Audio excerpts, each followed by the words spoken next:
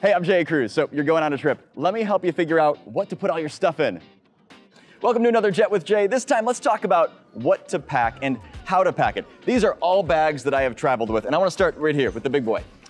I have checked this, I have carried it on, and why I love carrying it on is a couple of reasons. First, it's got lots of pockets up front. It's really nice when you're going through security. You don't want your wallet, your keys jiggling all around one of those bins. You can just kind of open this up, stick them right in there, and you're good to go. I also like that inside this bag, there are little straps here. It lets me push as much stuff as possible into this carry-on. Nice little spots on the side. Not an endorsement of this particular bag, this brand, but more of this style. The other thing I like to do, because I chose the color black when I travel, if you like colors, get a colorful bag because there's a million black bags, but I don't know how many hot pink ones are out there.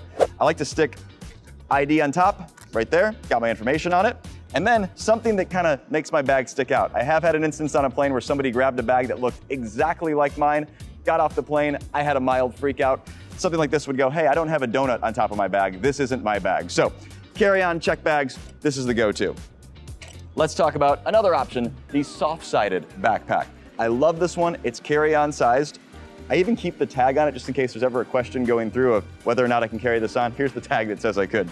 So we've got same thing, lots of straps, lots of pockets. And what I really like about this style bag is if I'm really trying to overpack, which I try not to, is that when I push this all down, I can strap this together and cinch it as tight as possible to make sure that I'm able to pack as much as I can without having to check a bag.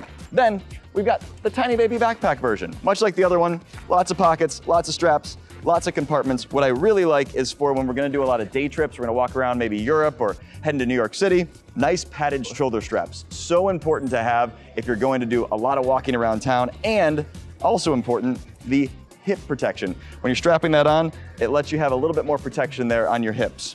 Another thing I really like about this style bag is pockets in the front, whether you're gonna slide in maybe a charger or perhaps a water bottle. It's a nice way to keep that on the go with easy access.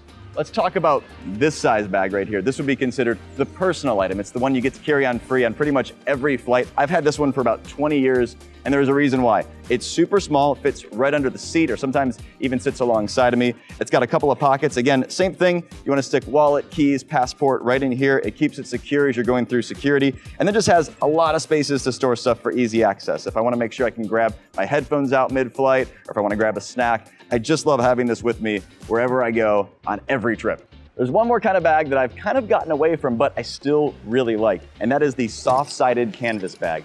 It is super light, so really helpful if you're gonna go on an airline that will weigh your bag. Oftentimes, if you're going over to Europe or over to Asia, they will weigh your bag, and you wanna have as little weight going towards the actual bag as the stuff that's going inside. The other thing I like is that this bag is really durable. It has been all over the world with me. It's gone to Southeast Asia, it's gone through Europe on, I can't even tell you how many trips, and it's still in one piece. Now, the downside of having that lightweight is that the bag previously had a lot of shoulder padding, had a lot of hip protection. This is just a strap, so not as comfortable, but a really great economical option if you're looking for a good carry-on. For more travel tips and great flight deals, check out cvgairport.com/jetwithjay.